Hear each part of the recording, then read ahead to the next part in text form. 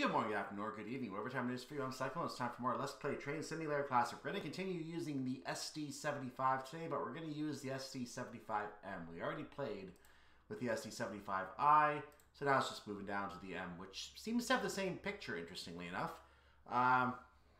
Couldn't get two different pictures of the same train, I guess, but yeah. Anyway, we are looking at a 25-minute scenario called Climbing Sullivan's Curve. Happy weekend to you once again. Hopefully you're having a good weekend. Or about to have a good weekend, and I'm going to go ahead and keep you company with some train driving here. So, Climbing Sullivan's Curve, we are obviously going to... The only thing I can tell you for sure about this journey is we're going to be going into, through, and out of Sullivan's Curve. Where exactly it starts, I don't know. Where exactly it ends, I don't know. We're not going to make it all the way to Barstow if this is indeed a 25-minute scenario, because it's at least an hour to get there, at least, from Sullivan's Curve to Barstow. So, this is probably just a very short scenario introducing Sullivan's Curve, which we've already seen in the main pack, but who cares? We're going to go ahead and see it again. So let's go ahead and take a look at Sullivan's Curve once again.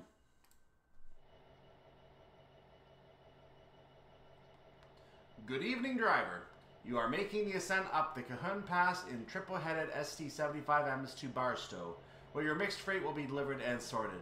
One of the first curves on the ascent is called Sullivan's Curve and is a renowned point for rail fans. Roger. You can proceed as soon as signals allow, which is right now. If there's a crowd at the curve, why not give them a show and sound your horn as you near milepost 63? Roger. We have a blinking yellow. We are good to go. Bring that up, and let's see if we can give anyone a show here. Where are we starting on the route today? First of all, we need speed. Where are we starting on the route today? Seems we're starting up around Sullivan's Curve. We seem to be... right there. Yeah, we are right around Sullivan's Curve. This is the area known as Sullivan's Curve right here. So we're going to be making our way along here, and we're going to be eventually going via the summit. And that is that. We're not really doing much here. Yeah, that's it.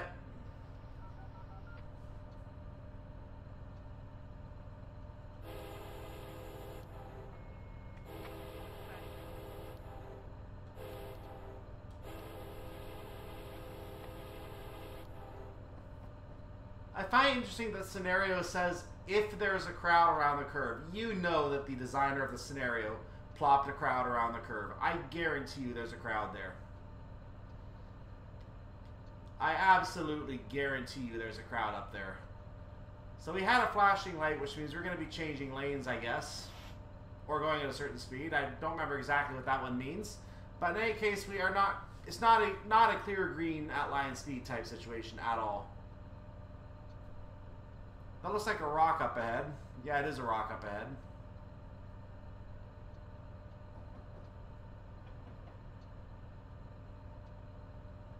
We are under no timetable, by the way. So milepost 63 is about 3 miles away.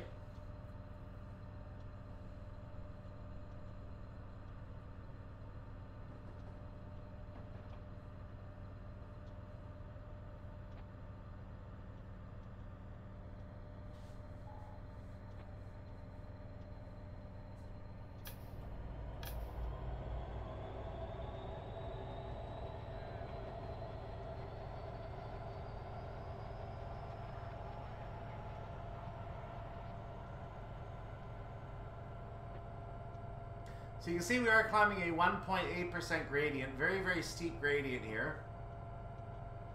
And you may have also noticed when I looked at the information earlier, it said the last task is a go via. It's a go via task. So we're going to be ending our journey 10 miles away from here. We're not stopping. We're just going to keep right on going. And we're going to be putting into an emergency brake to finish the scenario. That, you can pause to see who it was.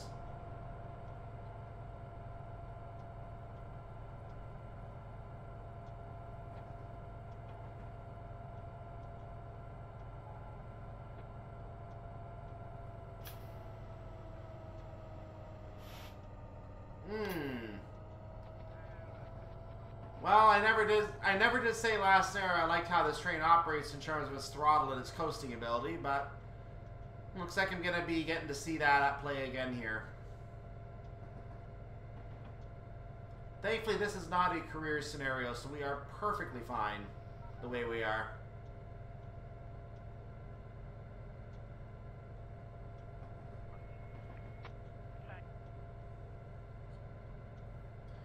And theoretically, we could also speed if we wanted to.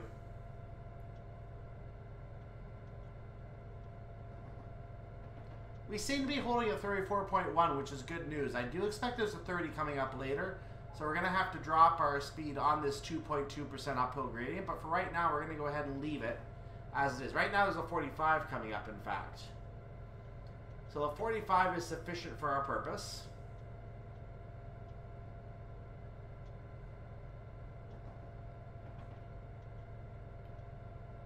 Ooh, bit of a bump there. You can see, by the way, the highway over here on the side. So let's go ahead and pop over and just take a quick look. I believe this is the interstate. Excuse me. Yep, this is the interstate over here, I believe. So you can see the train going by from the interstate over here. Look at that. Look at the clouds in the sky as well. Back in the cab.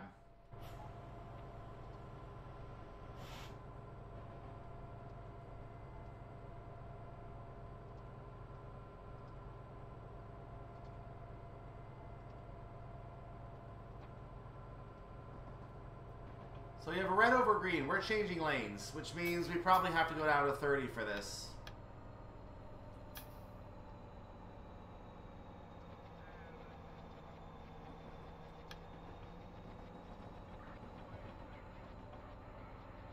Nope, we're still 35 here, so I'll take it back up.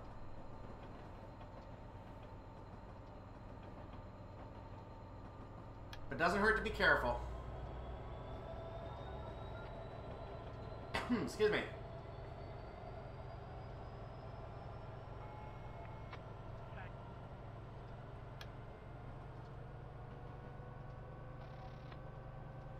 So there appears to be some cars here on the other track here.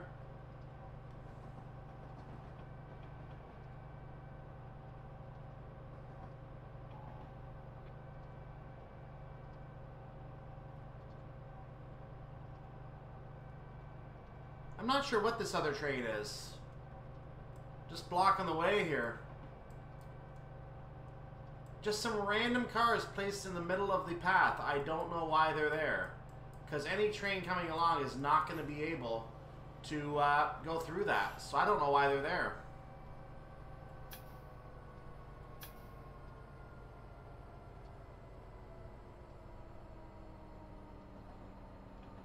We're coming up on the magical milepost, number 63.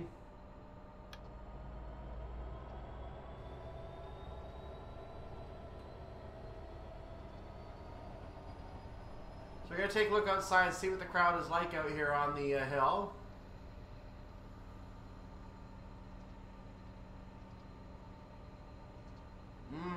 I don't see anyone.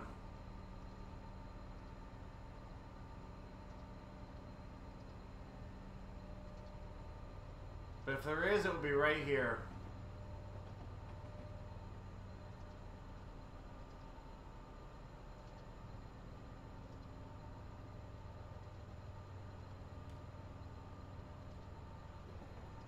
We do have a green, as you can see.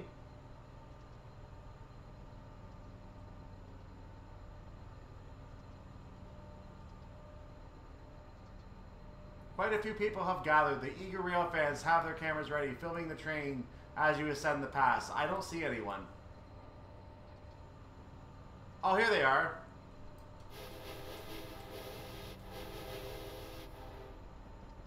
There we go. Give him a show.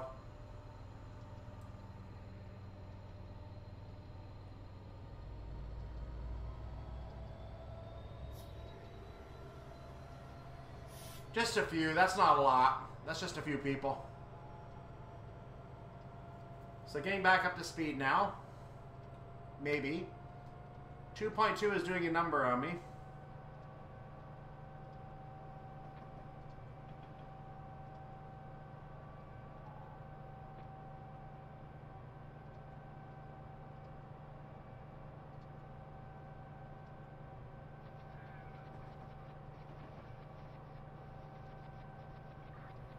There are bound to be several other groups on the way up the pass. Keep an eye out for them on the way to the summit where the scenario will end. Roger. I'm going to keep my speed right where it is for now. I might have to drop the throttle again to keep under 35, and surely the 30 that's coming up as well.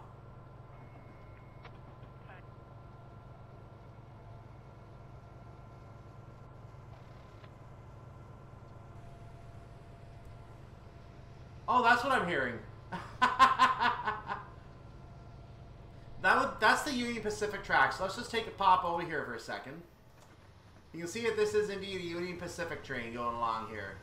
So this is the UP track. This is the track that they exclusively use. The only reason that BNSF would ever use that track is if they had to make a run up to Palmdale, and usually I guess permission would be granted, something along those lines, because they don't have the line up to Palmdale.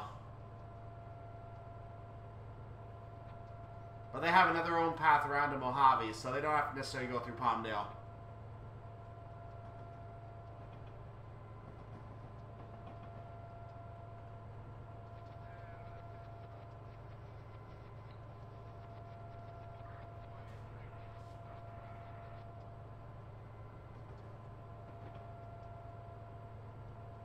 Here's the 30 coming along, so I need to lower my throttle.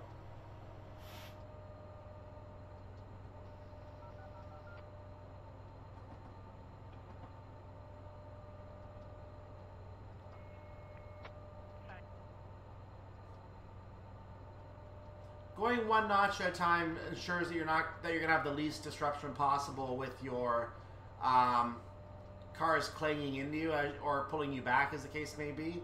So now that I'm getting below 30, I'm going to go ahead and test by going up to level 3 throttle one more time. And I'm getting a lot of speed right now, so I'm going to pull it back for a moment.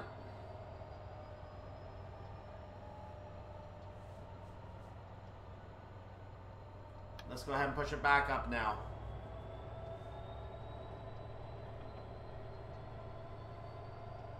.30 is now our speed limit.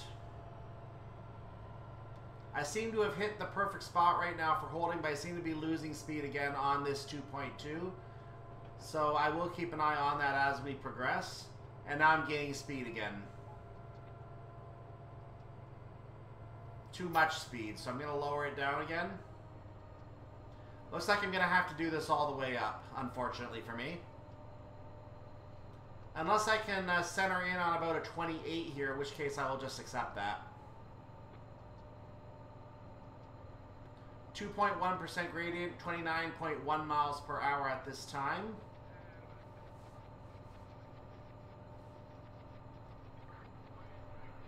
And as I say on the radio, we're going to take it through the TMT or whatever it is.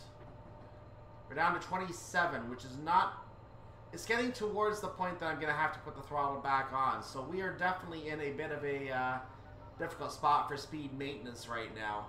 Let's put it back up.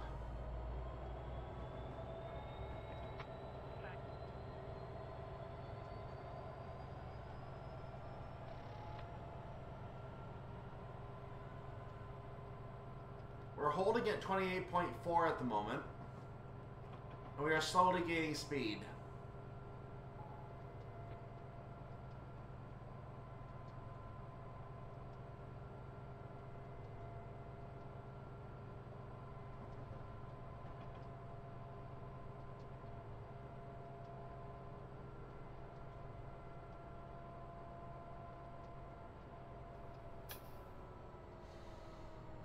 So you can see I've lowered my throttle back down to level 2.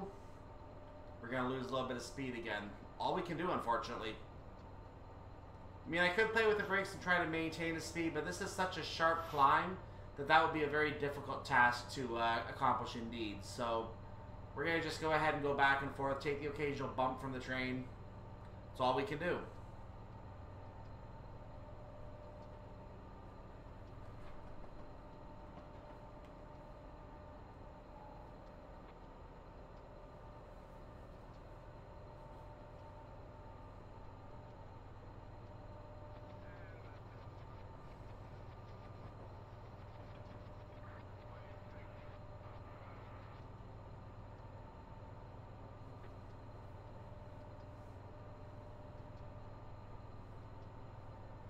You may have heard a noise a moment ago as well. My iPad came to life for a moment, so I've picked that up and basically turned it on so it doesn't make noises while I'm using it.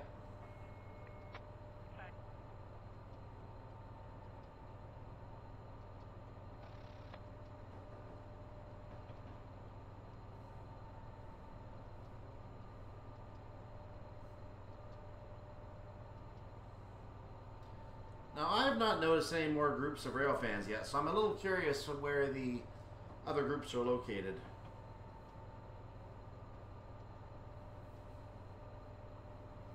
Gonna put a little speed back on. That's down. Up. Up. Thank you.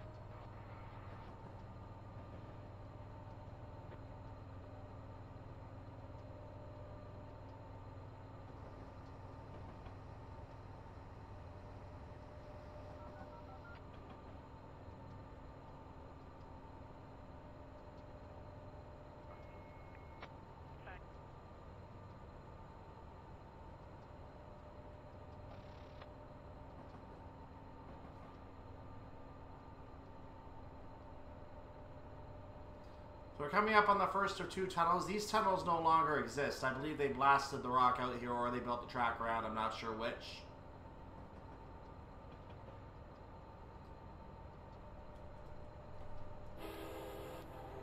Are my headlights on? I assume they are.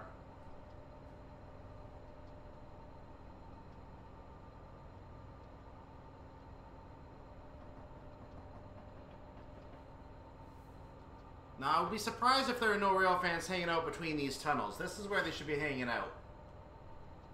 Right in this area is exactly where I would expect them to hang out. But no one's here as we come upon the other tunnel. And as usual, we have a barrier of sand to deal with here.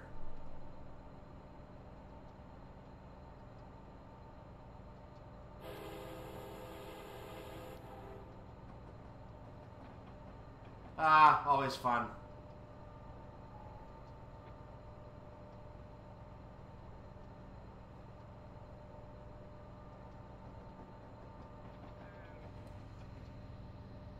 You come out of the sand too. I mean, you have to...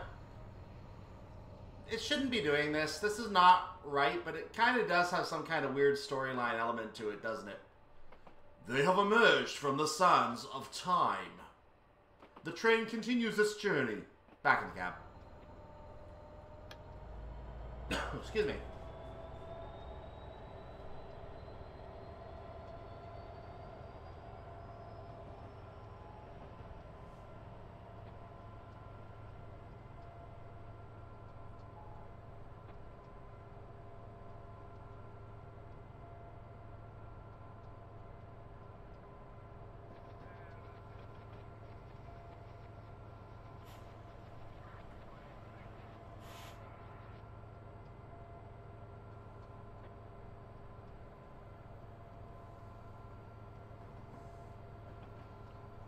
So apparently we're about 7 minutes away from our final waypoint here.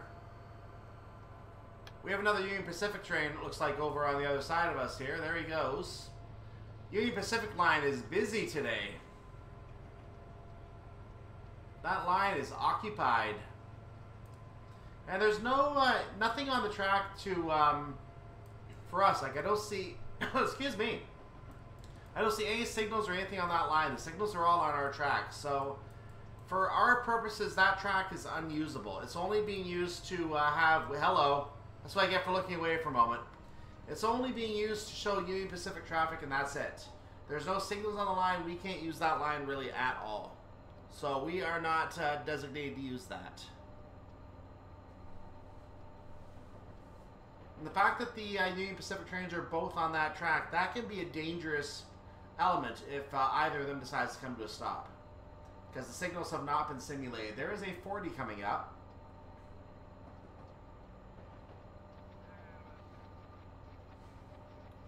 So this is the point in the track at which the Union Pacific's going to curve with us to the south.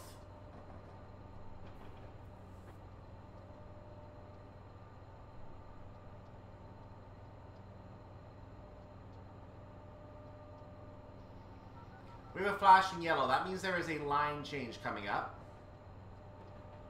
But we are also 2 miles away from that point where the line change takes place. Yellow over yellow would indicate that we're stopping. Flashing yellow over red probably just means the line changed like it did before.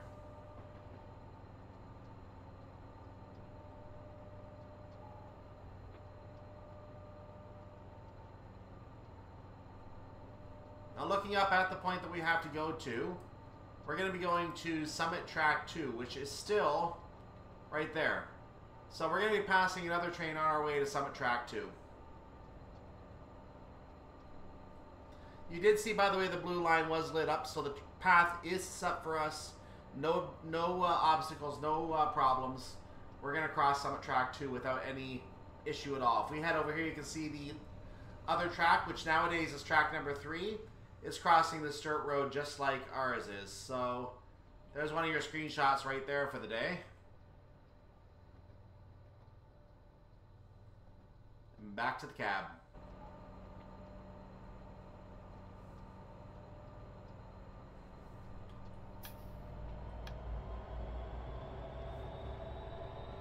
So I'm starting to speed up again, hoping that I don't cross the, that I finish crossing the 40 so I can speed up further. I'm hopeful of that.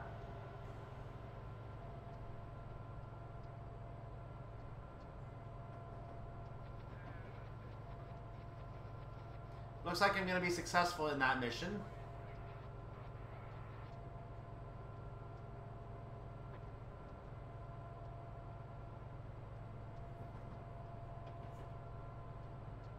Ooh, actually barely. It started really shooting up there. So I'm barely active in that, or correct in that. So 40 is now our speed limit for another mile or so, because by the time we actually finish getting past this 45 signal, our scenario is going to end. So it's going to be 40 for almost the next full mile, and we're done.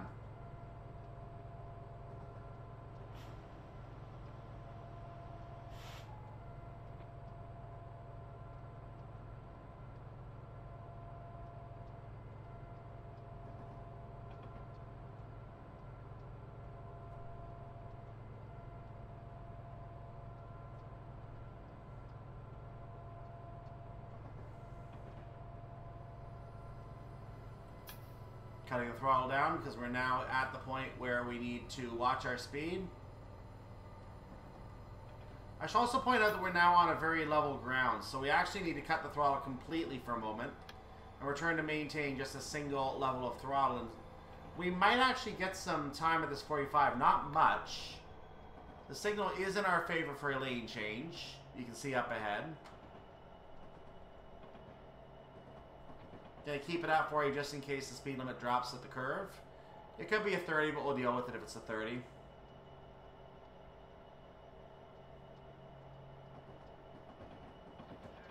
Nope, staying 45. There we go.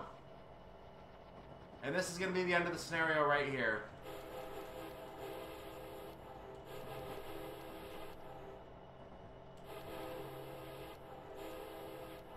Why not, right? Prepare for the emergency brake as the scenario ends. I want to say, make sure you like the video, subscribe to the channel, and next time we're going to do the next scenario in this set as the emergency brakes triggered. So I'm going to say have a wonderful day, evening, night, whatever it is for your part of the world. I'll see you for the next scenario here on Cajon Pass, which will start in 3, 2, 1.